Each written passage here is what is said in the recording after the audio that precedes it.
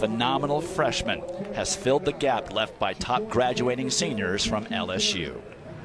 Wow. And just moments ago, history was made in the women's 100 meters with freshman Sha'Carri Richardson of LSU. My goodness, I'm speechless up here. I watched that race, and here's the thing. The top end speed on the last 20 meters, and she shut it down with 5 out, just shows you how He done the front end of the double with amazing style. A collegiate record, just a freshman.